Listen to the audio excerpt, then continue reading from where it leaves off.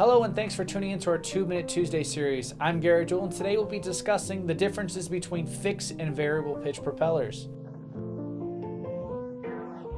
In the earliest days of aviation, pilots and engineers quickly learned that the angle or pitch of the propeller's blade had a significant effect during the stages of flight.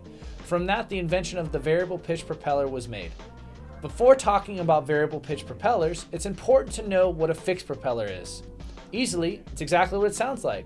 With the fixed propeller, the angle is set or fixed at installation and cannot be changed during the aircraft operation. A variable pitch propeller is a type of propeller that the blade can be rotated around its long axis to change the blade pitch.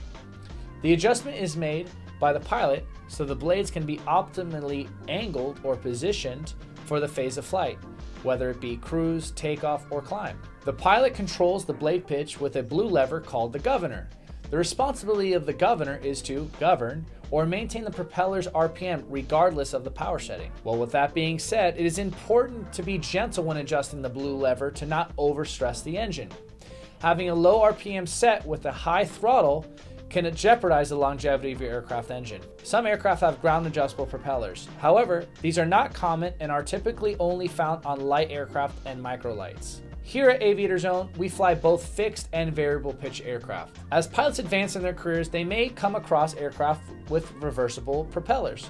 This allows the blade's pitch to be set to negative values, creating the reverse thrust for braking or going backwards, without the need for an entire propeller to change the direction of its revolutions. It's important to remember that variable pitch propellers are all about efficiency. A minor adjustment of the propeller during cruise and proper leaning your engine can make a big impact on fuel consumption, saving you time and money.